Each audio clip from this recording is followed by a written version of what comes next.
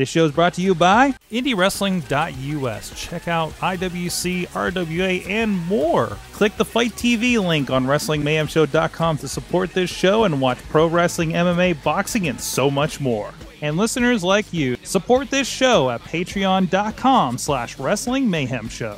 Hungry as fuck, but I ain't starving yet. Chain for the pain, cocktail bar set. Never said I was a gangster or thug, but I'm an animal. For the taste of the fun. Nick's up here in Meadville, PA, not Meadville, amen, with Big D. Dave Kich joins. He's the ring announcer, of course, here with the International Wrestling Cartel. How you doing, man? Very good, very good. So we had Nick on a couple of weeks ago, as you probably heard by now, and we had an outpouring of requests to have you on the show. And so I'm glad we caught you here backstage, because I know you're a little far away, so I figured it's good to have you in person. First of all, quick questions, like we do on the Indy Mayhem show. How'd you get into wrestling? Well, I used to be very big into the Masters of the Universe, like He-Man and Skeletor back in the 80s, and my parents wanted me to get into some real-life superheroes, so they introduced me to wrestling. And March 1st, 1986 was the very first wrestling program I watched, Saturday Night's Main Event. It set up WrestleMania 2, and the very next year I was hooked on it, and WrestleMania 3 was the very first pay-per-view I watched, and I've been into wrestling ever since. Oh, that's awesome. So what rolled you from there to getting into the wrestling business? Because you don't just announce, you actually have ventured into other sides of the wrestling business, right? Yes, I have. I was a state runner-up, a wrestler in Ohio for Strongsville High School. I was also wrestling at the Funkin' Conservatory back in the early 2000s as the premier talent, David Kich. And I've been into just professional wrestling. I just love the sport, I love the entertainment, and try to stay involved as long as I can. Awesome. So, how'd you get to announcing? Announcing's always been something that I've loved to do. Back when I was real young, I used to have the LJN wrestling action figures, and I would commentate the matches while I was playing with them, and they're all beat up. I wish I would have saved them, though, because they're all worth a fortune now if they're in the original packaging, but not anymore for me. But anyways, I used to commentate those matches. I used to pretend I was Jesse the Body Ventura and Vince McMahon. I don't do a good Jesse the Body impersonation anymore, but yeah, so I've just grown up with it and just love to do the commentary. That's awesome. That's awesome. You're having fun here. We've been with the IWC for a good while now. It's definitely a pretty crazy show. It is crazy, and I'm learning every time I go out here, but I just love the crowd. I mean, IWC has got such a great organization, and the crowds are so passionate. It's just so much fun every time out.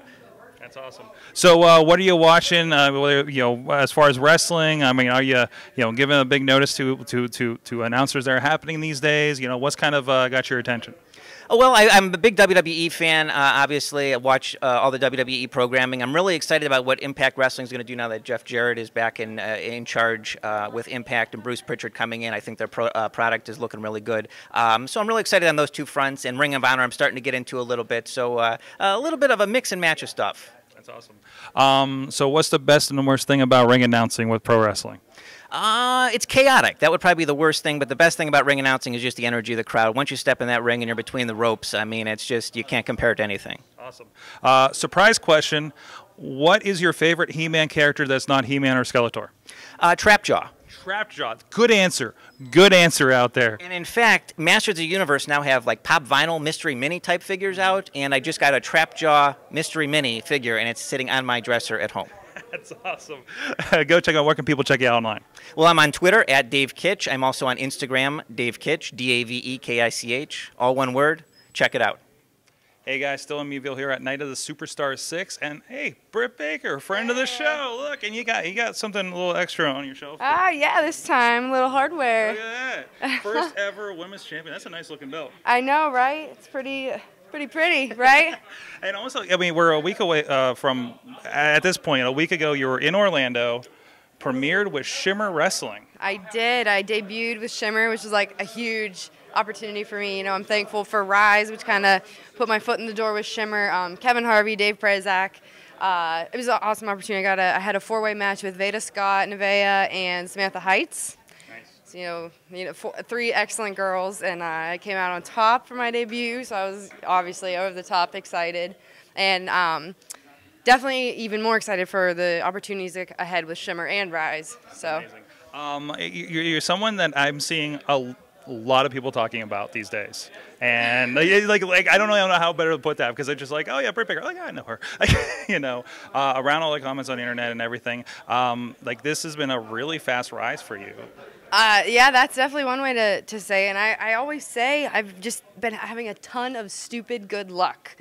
Like with opponents, opportunities, promoters trusting me. I don't know. It's, like I said, it's just a ton of good luck. And I like to say that I'm prepared for the opportunities I'm given. So I think when we last talked to you, you were preparing for a match with Hornswoggle. It sounds like a lot is going on with Hornswoggle up in Cleveland. It is. So we kind of have we have our separate teams now. So he's aligned with Brian Carson and Dr. Dan, and I have Dick Justice and Space Monkey on my team now. So obviously we will never lose in life, ever. We win, always. That wins in life, on the internet, in a lot of ways. Yeah. So that's amazing. So what's coming up here? What's next for you? What's next? So we have the Connor's Cure show, Nice. which is coming up. That's going to be awesome. In May, I always look forward to seeing if I'm invited to the JT Lightning Invitational Tournament with AIW. Shimmer, Big Shimmer Rise weekend coming up in first weekend of July. You know, we always have Super Indy coming up. I obviously won't be competing, but I'll definitely be there watching. Wouldn't it be nice to have a women's Super Indie someday? I know, someday, maybe. Hey, Plumber. Wink, wink. I've said for a long time, Pittsburgh needs a women's show, so. I know, that'd be great. awesome. But Enough talent, man. right, and you know, we have a lot of good shows coming up. We have the May 13th show. We have Clearfield coming up at the end of April, which is always a fun crowd. You know, really. Awesome. Well, speaking of crowds here in Meadville, this is a record-breaking thing with the Hardys, Ricky Steamboat. It's amazing. You had Rachel Ellering tonight. How did things go out there? Awesome. Rachel is just a phenomenal competitor. I love her. I watch her all the time. You know, obviously a fan of her, fan of her dad. But we had a fun match, a hard-hitting match, but, you know, here it is. So let it speak for itself. There you go.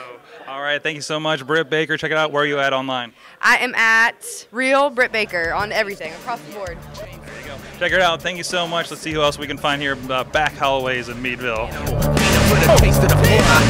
Sick, you know how I act now. If you got a problem, come and see if I'm a back down. Act wild, steady sipping check now. This show is a member of the Sorgatron Media Podcast Network. Find out more at sorgatronmedia.com.